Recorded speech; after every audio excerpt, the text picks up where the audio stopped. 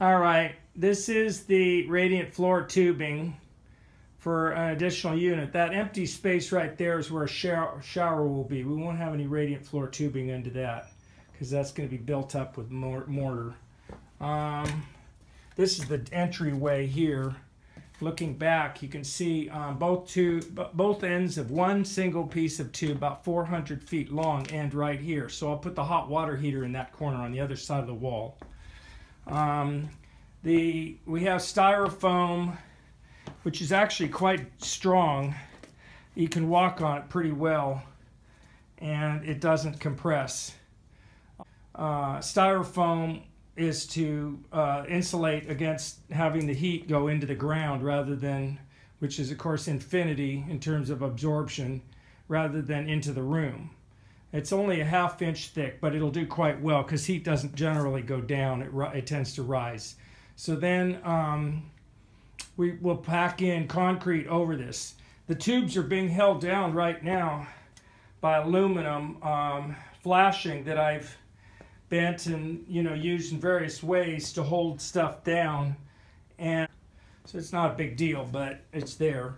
One reason that you'll see a lot of extra tubing over on this side is, first, we got the stairwells right there, and I want to put a lot of heat around that, but also because it was a trick getting in and around the bathroom. Bathroom has a single loop in there, and believe it or not, that's all you need. So I get to the second floor without much trouble circulating, especially with the pump pushing it around, circulating as it comes back, and then it returns and comes down, and this is the end. So the hot water heater goes right where that roof jack is.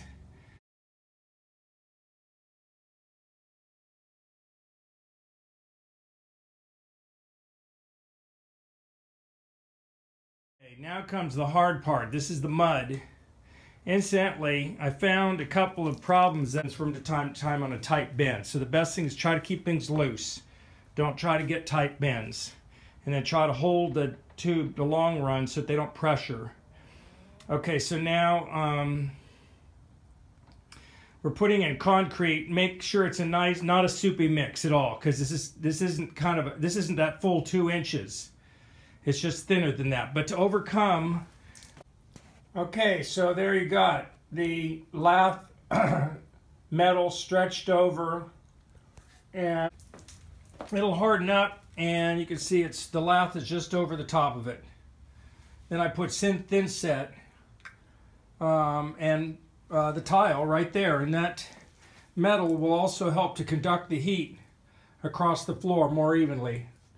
Now over here, it'll probably be a little bit confusing for you to understand what I'm trying to do, but basically, where you see that white line there, and then you've got the vent for the shower drain, the shower drain being right here, and then there's the vent, and then this will be a wall here. I'll just build up with treated 2x4 on top of that, and then I'm going to rise it up to a point where I get to,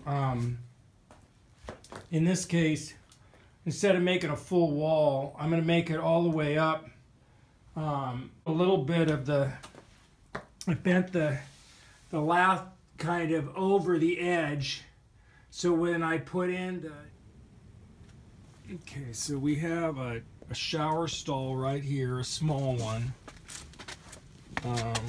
You can see my foot and stuff like that, so it's going to be like that with an open door, and then we're going to put glass block across there and around into the goes along here and slightly. All right, let's take a pause here to show you where we are. Everything now has been sealed off with this the tile would be set in the shower pan, right?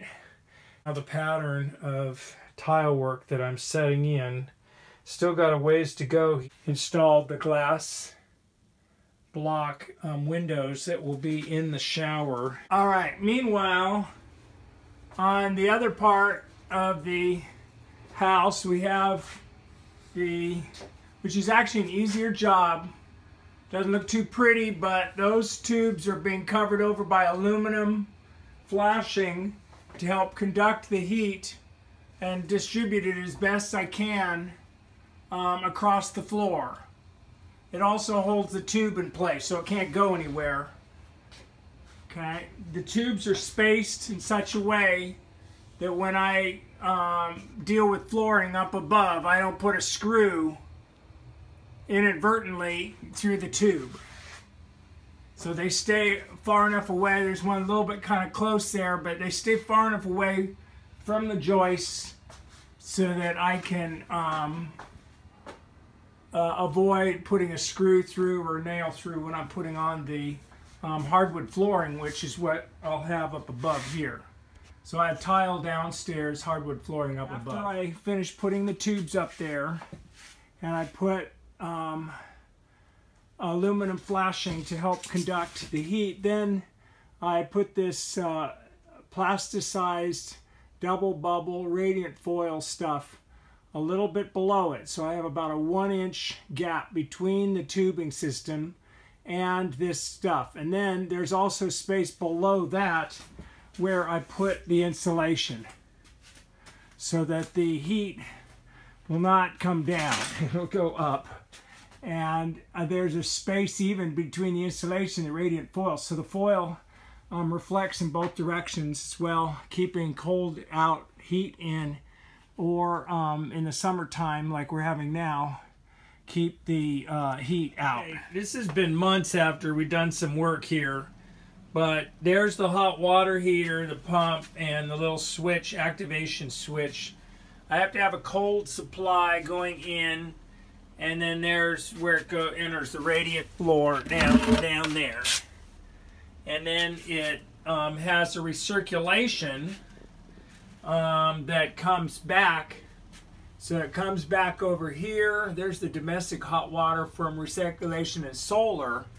There's a dead end, and then the rental radiant floor return comes through the wall from the roof down there.